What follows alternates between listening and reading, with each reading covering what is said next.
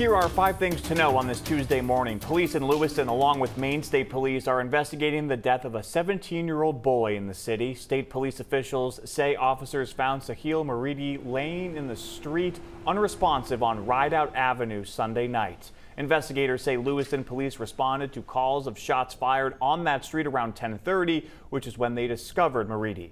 He was pronounced dead at the scene. His mother told us she has no idea what happened to her son. Police also responded to 2 other shots fired calls in Lewiston over the weekend. Officials say there's no indication that anyone was injured in those other 2 shootings, but anyone with information is asked to contact Lewiston Police or Maine State Police.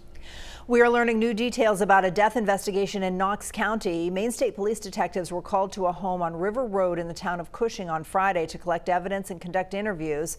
While investigators still haven't said anything about the person who was found dead there or how they died, they now do say that they've made an arrest. Mark Gagny is charged with hindering apprehension and abuse of a corpse.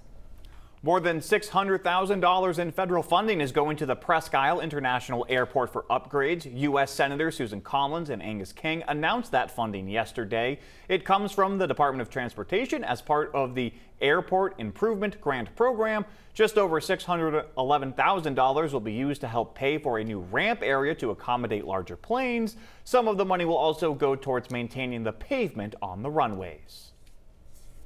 The summer day camp hosted by the City of Augusta Child Care Bureau is going to close early today and tomorrow. Staff say it'll be too hot to keep the kids inside, adding that even with AC, they wouldn't be able to cool the classrooms down enough to keep it safe. Staff say camp will close at noon today and tomorrow. And an athlete from Bowdoin College is heading to the 2024 Olympics. Swimmer Alex Grandpierre will represent Team Haiti. Alex will be swimming in the 100-meter breaststroke, which starts on July 27th, the day after the opening ceremony. By the way, Alex is the 3rd Grandpierre sibling to swim for Bowdoin and represent Haiti in the Olympics. Oh, cool. We'll have much more on that story later this week. That is so wild. Couple of hot ones, folks, and then we get relief. Hang in there. See ya.